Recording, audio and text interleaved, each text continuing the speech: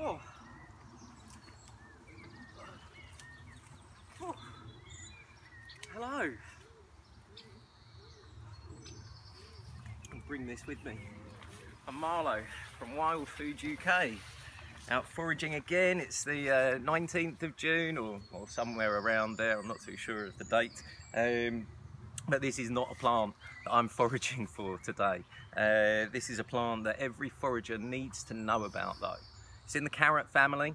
The carrot family, from a forager's point of view, is one of the most interesting families there is. It's got some amazing edibles like our hogweed that we've got here, and our ground elder down here, and sweet Sicily and chervil. Well, chervil's not such a great edible if you ask me, but plenty of others, including carrot.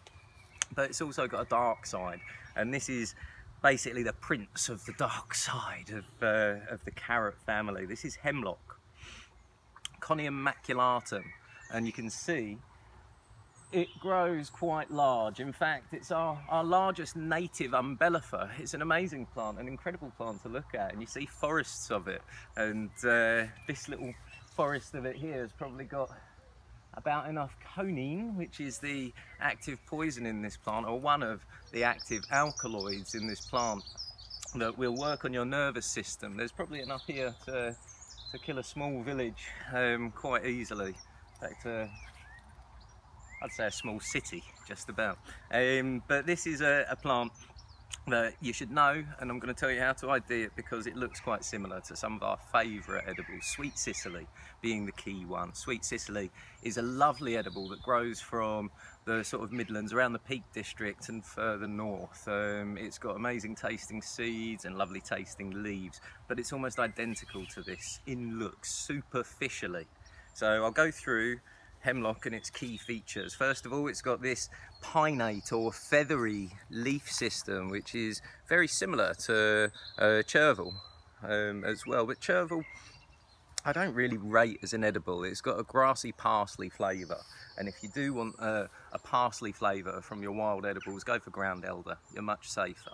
But this pinnate or feathery leaf system, feathery means split, or pinnate means split, so it's split once that way, twice that way, 3 times, 4 times, and then a further 5th time there.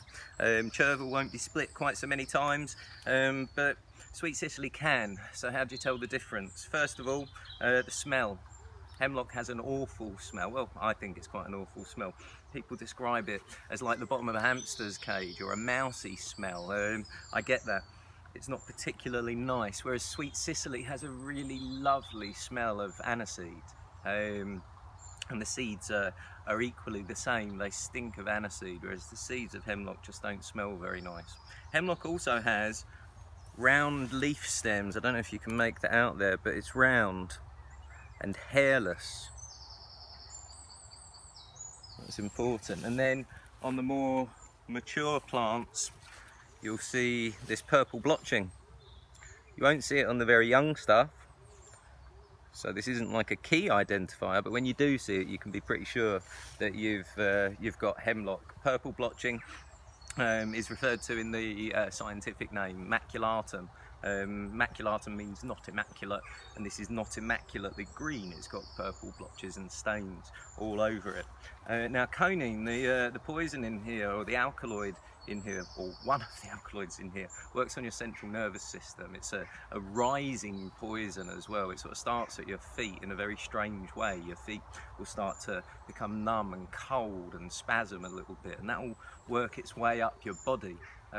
This was first described by Plato, writing down what was happening to Socrates as he ingested the poison from this plant. When he was given his options of execution, he chose Hemlock as his. But that rising poison working on your nervous system, when it gets to your chest, it works on your respiratory system, and then it will kill you.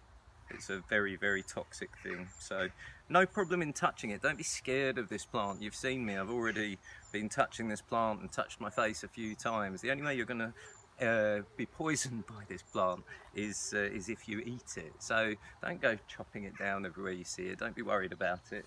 It's a very proud looking plant.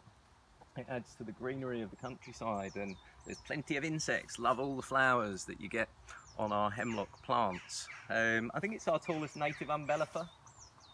The only other one that competes with it, or is taller actually, is giant hogweed, but that's a non-native species, and it's one that we do want to get rid of. If you see giant hogweed, don't touch it, but do let somebody know from the Environment Agency or the local council to remove it, because it's a dangerous plant to touch.